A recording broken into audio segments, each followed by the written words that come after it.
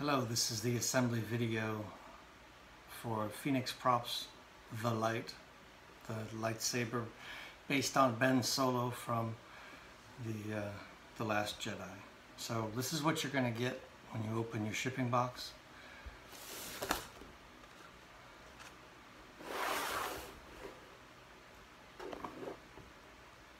Very easy to open the box. Just grab the sides a little bit, pull it open.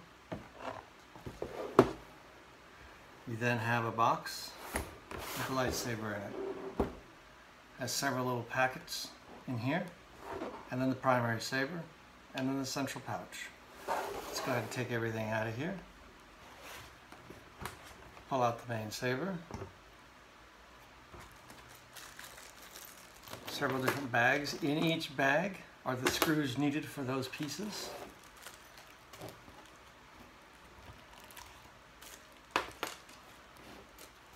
Have a few little goodies inside of the box.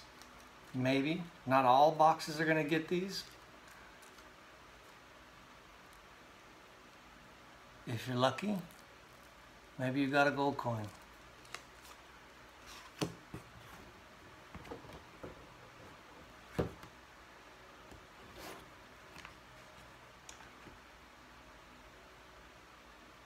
Display plaque.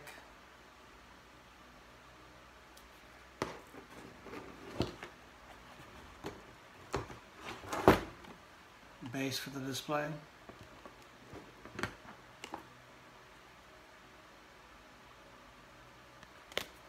Another card. And then a tool. There are actually two tools in this kit. There's a long one and a short one. All the bolts that are on here are connected via these two different Allen keys that you get as part of your kit. So put this to the side and get it out of the way. Okay, now first thing you're going to want to do is you're going to want to open up the three bolts that hold the saber together. Put these to the side.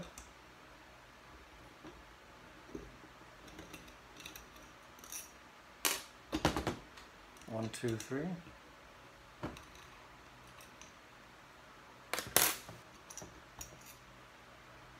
Once this is done, you're able to separate the saber. You have the main body, the shroud, and the core. What you have here on the bottom is also the lower core. You may unscrew this if you'd like. You don't need to. End cap. And the core inside. You need to get that out by sticking your finger in the hole and unscrewing it. It shouldn't be in there very tight. If it is, you just kind of have to get at it and get it done. You see the core here. It only goes in one way, and it is very required to hold the saber together. The sabers are already assembled, so you don't need to do this, but you can. These fins will separate as you like. Pay very special attention, because if you turn this, your end cap is going to end up at a different position. So whenever you put everything back together, what you want to first do is thread on your end cap. And you want to look here. The end cap has a U shape. This goes on in a very specific way. So you're going to want to make sure it's properly aligned. And then put it in together so you end up with a proper alignment. Because if you take this out and you spin it, then it's just going to be that your end cap will be off center. But that's easily fixed now that you know what to do. Again, these are already assembled, no need to take it out. This core also disassembles, but I really wouldn't suggest you do it, but you take in your own chances when you do that. but it reassembled. It's not a problem. But this core is required to hold these fins in. Stick your finger in there again. Twist it till it hits nice and tight. You don't have to get a wrench in there or anything. Just finger tight's good. Put your end cap back in. Come on, there you go. Okay, first thing we're going to do is your saber clip. It's a very easy place to start. So you open the bag, put these pieces off to the side. You open the bag and you're going to see a couple different things. You're going to see a big one and a small one. The difference is the big one is used for a functional saber clip. So if you have ordered the saber clip in addition, or you already have one of the Phoenix Prop saber clips, then you will most likely be using this one. If you're only going to display it, you want this one because the original prop has a very short standoff spacer,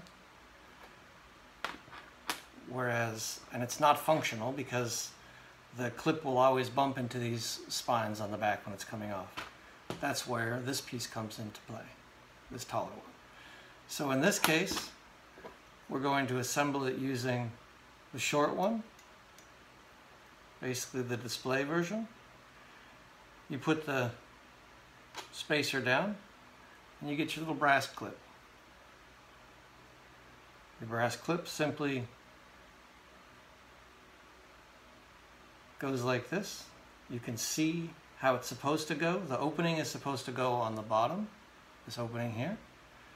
And then you'll see two countersinks that tell you which side is up. You set it down. And because we're using the short standoff, you're going to use the short screws. Put it down in there. And you'll see in this bag came a very small Allen key. This one is only used for these screws. These are M2.5 screws. So you're just going to nice and neatly thread this in. Finger tight. You know, this isn't a Hercules contest. You just need to put some nice pressure on it and keep it closed. Same goes with the top one. Finger tight, good to go. Now, you have attached the saber clip. Step one. Now these long screws, the Allen key, and the spacer can go back in the bag, or you can throw them away. I don't know. No, don't do that. They go back in the bag, and then you can put them back in the box to save for later, because you never know what you're going to need later on. Put this back. Another bag you're going to see has, these are my body screws. I'll move these out of the way. Keep the big long tool, you're going to need it continuously. Let's dump the second little bag here. You're going to see two pieces here that look very similar. There is a difference though. You can see one has a little tiny detail here and one doesn't. Other than that, they're identical. Okay, you're going to have the center greeley here.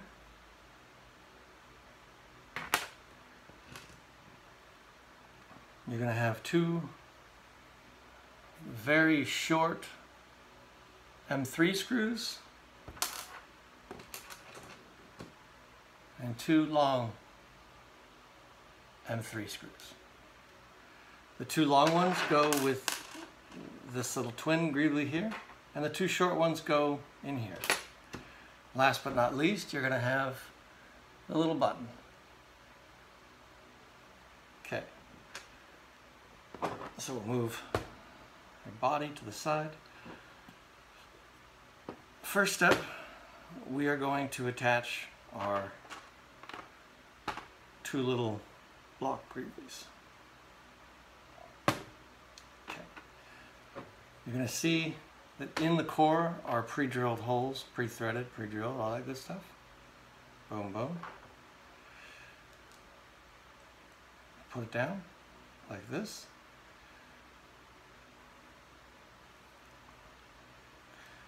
Actually, the one with the little greebly on it, you'll see here, you'll see the core.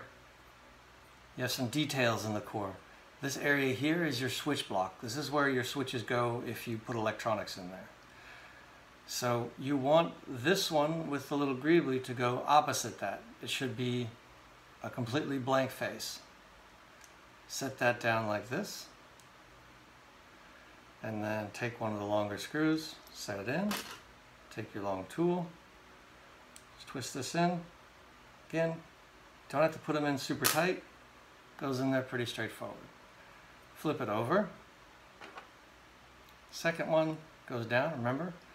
This one has no detail on it, and it is on the same side as this switch block is. Place the screw in. Tighten it down, a little bit of finger twist, done.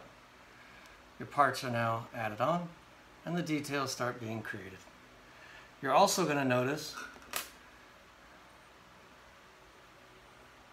a little set screw right here. Let me pull some more light in. Not too much light. Too much light? Okay, no, too much light. There we go. Little set screw here. This is for your blade retention. Gotta insert this in there.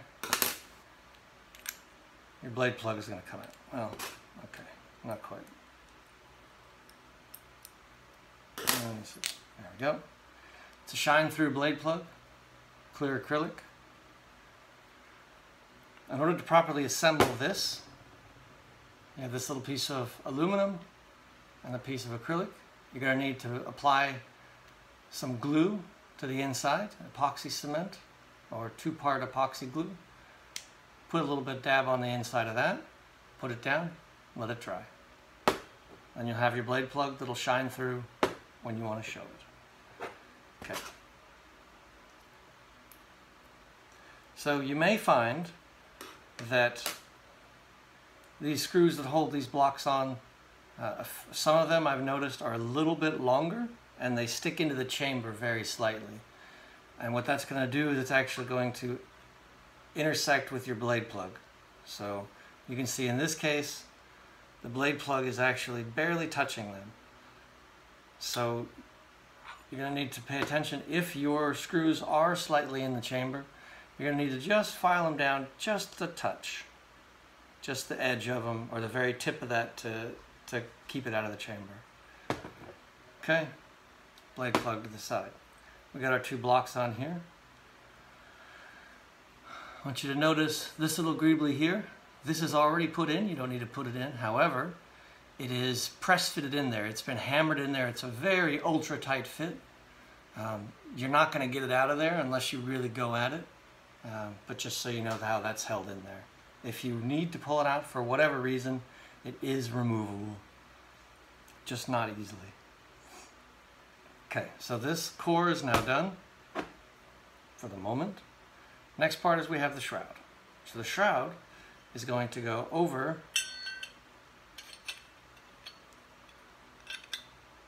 the core. And now you can see why this one doesn't have the little greebly there, because it's covered by this block. And this one is exposed. So that's how you know if you've done it right or wrong. The exposed one should have the additional detail. Okay. So, now the next step we have to do here on the shroud is we need to place this block on this location. You see you have a big hole, 2 little holes. You have 2 little holes threaded into here. Now this is the semi-tricky part of this whole thing. You're going to take this little tiny screw and you're going to have to put it through one of these holes like so. Okay? And then you're going to want to place this block on top until the screw and the hole are basically joined. You can see the screw sticking up. Now the next step is you need to screw this in. So you can experiment how you want to do it. I find it's easy to stick your finger in there and just give it a little quarter of a turn. Just keep turning for a bit. You'll be able to thread it if you work at it. It threads pretty simple, pretty easy. Turn it until it doesn't want to turn anymore. And then at that point, you need your long wrench and you can stick it in. You'll see these slots along the side make a good place for the wrench to go into, so you can get a good turn at it. Get it in place and turn it. It goes from one side to the other. Again, these don't need to be super tight, so you don't need to wrench it down until it stops. This is aluminum. You will mess it up if you try to put too much pressure on it. So just get it nice and comfortably tight. So you can see now that the block is now screwed in with one screw. Second screw now, same place. You gotta fit it in there.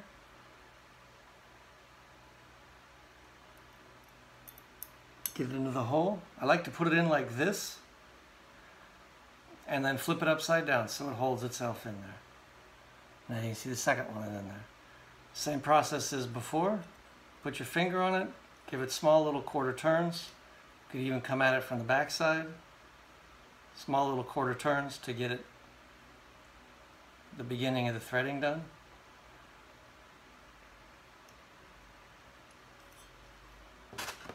Once you got that, again, into these little keys on the side, and give it a few little turns until it's tight. Do not do it too hard. I can't stress that enough. That is not a guarantee, warranty item. If you strip these threads, I cannot guarantee this piece. It's not going to strip just by looking at it, but if you really wrench them down, you're going to have troubles. Okay? You can see now I've got both my screws in, and this piece is now fixed on there nice and tight. It's not going anywhere. Next step is the little button. What you need to do is you just need to put a little bit of glue along the bottom edge, along the ring here. A little bit of epoxy glue like you used before. And set it down into the hole. Twist it around to get it to seat right. Once it's in, it'll sit like so and be glued down nice and nice. Okay? Now, we're almost done with the shroud, but there's still more details. That's the thing we love about these lightsabers, is the amount of details. Open the next little bag. You're going to find in there the pill cage, as I like to call it. The pill itself, which is a silicone-based rubbery material. So a little bit stretchy and wiggly here, as you can see. You're going to have two switches, two tactile switches. You don't need to have these if you're not making electronics, but you can actually put them in there and it gives it a nice feeling to the activation switch, even if you don't have electronics. And then you have another little short M3 screw. Okay. So a little rubber piece has two little posts and they match two little holes. So in they go. Next, your cage is going to sit on top of this. And you're going to want to press it down a little bit because it needs to push through this little rubber thing. Okay. So once you got that done, you're going to want to take this little screw and do the same thing as before. We're going to put it in from facing upwards. And then flip it upside down. Now this screw is a little bit tough because of the design of the rubber pill inside. You have to push this screw through that silicone material. So you're going to want to get the little hex tool on there, and you're going to want to push it down to get it through that, and then keep turning.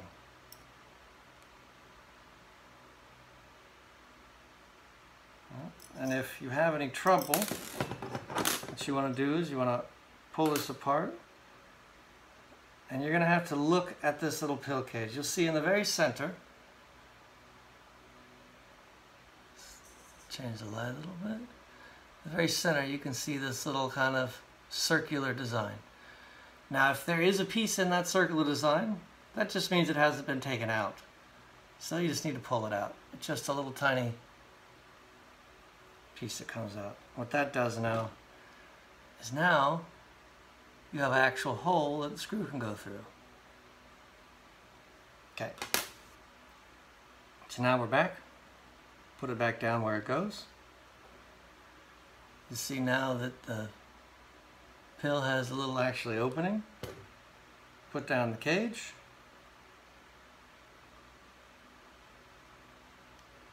Press down to get it to seat. And then we go back to our screw again. Get it into the hole. And now your screw should go through that little rubber piece, but again it's going to take a little bit of finessing to get through, so push down on your key and give it little turns. It's going to feel like you're not actually making any progress, but believe me, you are. One little tiny thread at a time.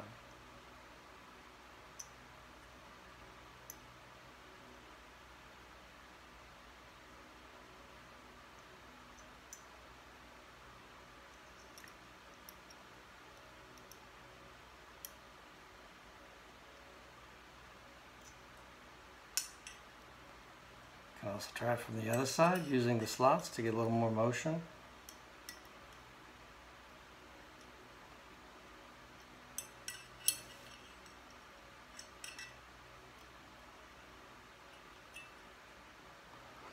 I know this is frustrating, but these are the things we have to do to hide details and get the best connection possible.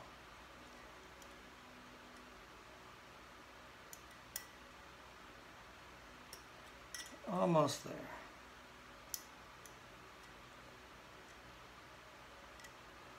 And after a bit, you can feel the screw will stop wiggling and actually be into threads.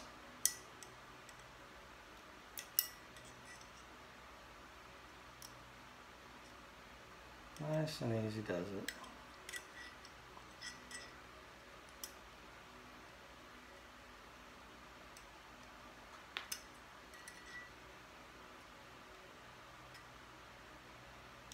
You're going to start feeling it getting tight. That's when you know that you're basically there. Don't overstrip it. You may see that this little piece might be a little off center, or not quite straight, so you just use your fingers to get it in place. The bottom of this cage is actually curved like the shroud is on the top of the bottom, so it's out of place. It just won't really fit right.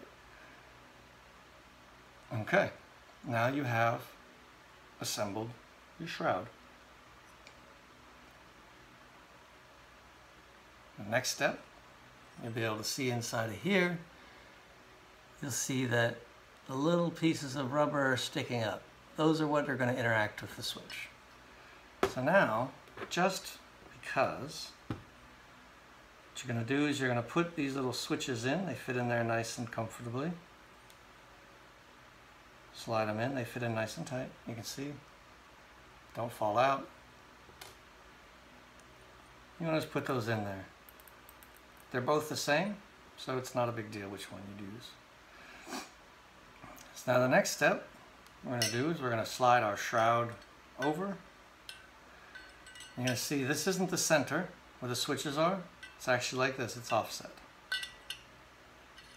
Okay. Very easily just put these together nice and neat. Okay.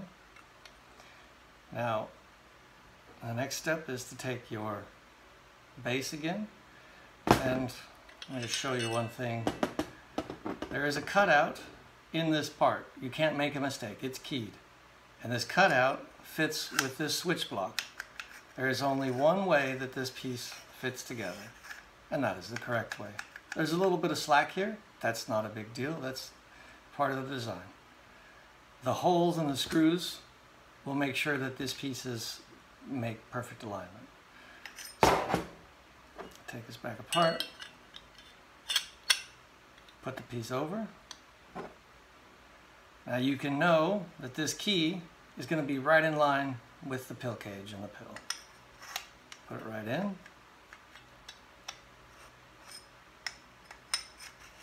Okay, now it's in place. We have it basically assembled now.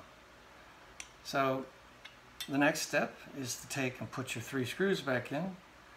And this shroud will have a little bit of travel here, a little bit of movement. But it only fits in one exact place where the screws are. So you take one screw, set it down in there, get your tool, twist it in just a few. Don't really put it down tight yet. We want to make sure all the other screws are also properly aligned.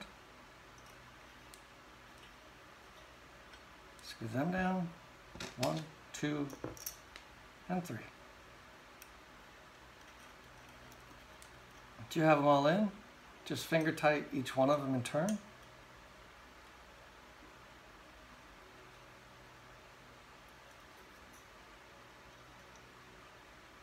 Oh, just do one more round, make sure. Yep, tight, tight, tight. Now, your saber is going to be nice and solid, no wiggle. What you've done is you've created these switches here. Let me kill the light. Okay, so now, I don't know if you can hear it, but there's a little bit of action behind.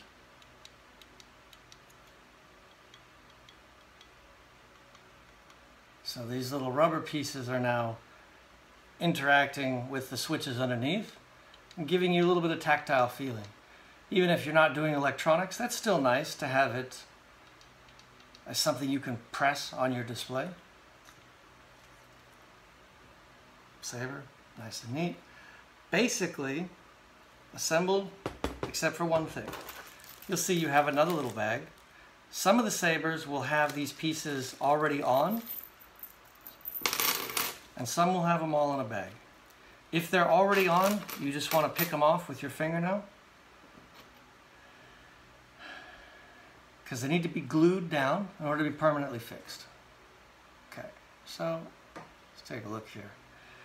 You're going to have 11 of these little greeblies. It's proper to put them down. You'll see the detail here. It has these little slots. The slots always face down. So what you're going to do is you're going to add a little bit of glue to this peg here, to the sides of the peg. Just a little bit, it's not much, it's a very tight fit. Put the glue on, set it down, the peg goes in the hole, and if you have glued it down, let it sit for, you can use super glue, you can use epoxy, whichever. Each of these is going to get their location around the body, 6 on the top, 5 on the bottom. Again, cuts going facing down on the bottom, glue a slight dab around the peg, put the peg in the hole. Fits right in there, nice and tight. Glue them all the way around, 5 around the outside. And so now you can see the saber in its assembled state. Obviously we have some little pegs left because I'm not actually attaching them. Okay. Blade plug would then be inserted. And then now you're not going to be able to see easily your blade retention. But if you look between this little vent here, you're going to see a little black screw hole and a screw head. That's your blade retention. All you're going to have to do here, go through the little hole, tighten it down to lock your blade in, loosen it up to let your blade or your blade plug slip out. Tighten this one down here, and now you have your finished lightsaber. The Light Saber lightsaber. One last thing to show is the display stand. It's going to come in two parts. Okay. You got a base and the plate. They're going to look a little funky. That's a plastic covering you can just peel right off. Once you peel that off, the plate simply slots into this little slot here. It's a tight fit, so if it doesn't fit really good to start with, if it's too tight, just kind of work at it, it'll fit in there. And now you have your display plate. Sits like this to display your lightsaber. The Light. That's it. Any questions, please feel free to send me an email on my dday@phoenixprops.net or on my website at phoenixprops.net. This information is also on the box. On the back, you have my website address and then my Facebook site for Phoenix Props. Trying to put Phoenix Props in a lot of places so you can't really miss it.